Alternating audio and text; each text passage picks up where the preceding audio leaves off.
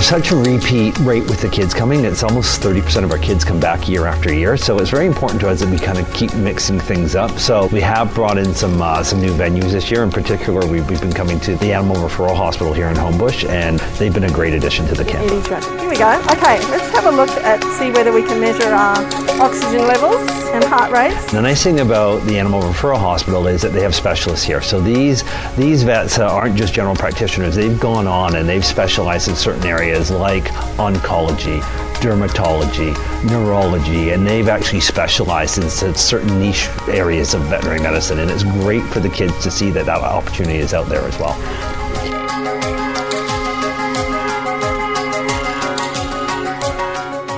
They love the equipment, so the CT scans are fantastic. Like to see them reconstruct an animal's skull, with a computer program is just absolutely, it blows them out the water. Quite frankly, it blows me out the water to see that kind of stuff.